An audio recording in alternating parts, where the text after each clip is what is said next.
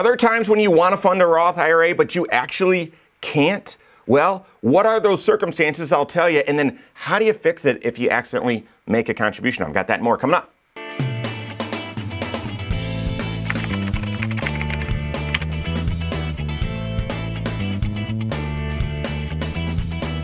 My name's Mike Bernard. I'm the host of the Wise Money Show. I'm also one of the certified financial planners right here at Korhorn Financial Group. Make sure you hit that subscribe button, turn on notifications, and smash that thumbs up button. Love the Roth IRA. Hope you do as well. Hope you're using that tool, this versatile tool, to help you achieve your financial goals. The thing that we love about the Roth IRA is your contributions, while they don't benefit you on your taxes today, all of that growth in your Roth IRA is sheltered from tax. And then if you meet certain criteria, you've had a Roth IRA for at least 5 years, and you're age 59 and a half, all that growth comes out tax-free. Now, this is a great idea if you are young and therefore there's lots of time for this tax-free growth. 2, you think tax rates are going to be higher out there in the future, new taxes will be created, or you're in a low tax bracket today. Benefit Roth, benefit Roth. And then 3, if you believe that the markets will continue to grow and there will be a lot of growth potential, you're going to want that growth to be tax-free. Deciding between pre-tax or Roth, this is a quintessential financial planning decision. Even though we talk a lot about the merits, the benefits of the Roth IRA, how versatile it is,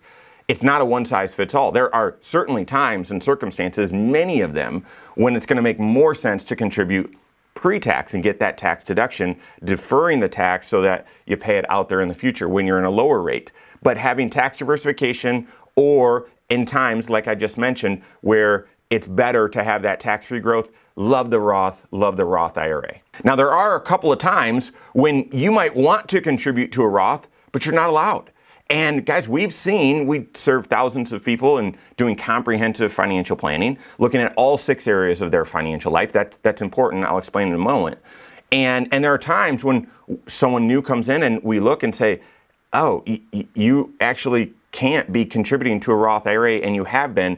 Here's why you can't, and here's how to fix it. So there's 2 primary times when you might want to fund a Roth IRA, but you can't. You're not allowed. The IRS rules, you're not allowed to do it. The first is when your modified adjusted gross income, which is your adjusted gross income with a little bit of tweak to it, modified adjusted gross income is too much. If your income goes above a certain threshold, a certain level, then you're actually not able to make a Roth IRA contribution.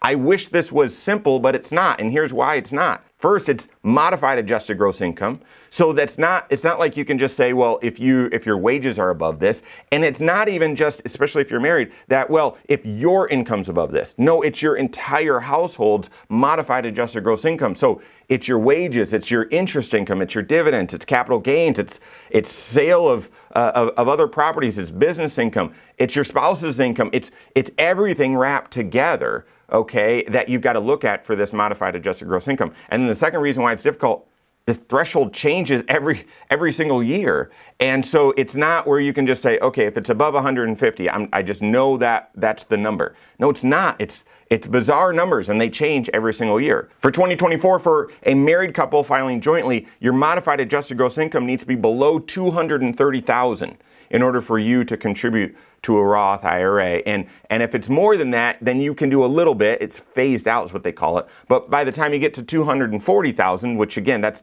just $10,000 difference there, then you can't do any Roth IRA contribution. If you're single, that threshold's $146,000, and again, you get a little bit of a bigger runway, but at $146,000, you're limited on how much you can do to a Roth, and shortly thereafter, you're not allowed to do any. So if your overall income is above that, you can't do a Roth. And so if you get a bonus, or if you have some investments outside of tax sheltered accounts that you sell because they had a big gain or something like that, you might not realize, oh, my adjusted gross income just went above these levels, and I already funded a Roth IRA and I actually can't. We've seen this most common with folks that are contributing monthly or on an ongoing basis automatically to their Roth IRA, but they haven't looked at it for several years. They're doing their own taxes, so they're not aware of these rules, and their income has been going up, either from bonuses or new jobs or whatever, and they just aren't connecting the dots that, oh, my income's gone up and I'm still contributing to a Roth, but I'm not able to do that. That's the first time when you might want to contribute to a Roth, but you're not allowed. The second time is the opposite. and that is you don't have any earned income. And believe it or not, we get this question all the time. Early in retirement, or I've got a child who's just starting their career. The contribution limit for a Roth IRA, same for an IRA by the way, is up to 100% of your earned income, or $7,000, whichever is lower. And if you're age 50 or older, then you can do an extra $1,000. That's the contribution limit. Most people don't think of it as that, well, 100% of your earned income. They just think about, well, $7,000, that's the limit. I can put $7,000 into, if I've got income, I can put $7,000. No, it's got to be earned income. It's got to be paycheck money. And so the first few years of retirement, often people are just in that mode. Maybe you've got some dollars that have built up in a cash or non-retirement account. Maybe you received an inheritance and you're looking at, well, I'm funding my Roth, so I want to keep doing that. But you don't have any earned income. That's a time as well that you're not allowed to contribute to the Roth IRA. This is earned income. This isn't total income. So if you have Social Security income, still can't contribute to a Roth. If you've got pension income, if you've got capital gains, note that all of those other income sources factor into that modified adjusted gross income, but they don't factor into this earned income requirement. So that's a second time when you can't fund a Roth IRA. What if you do? What if you actually fall in one of those circumstances, but you're not aware of this and you actually do contribute to a Roth? I guess, can you, or do they lock you down? No, you can.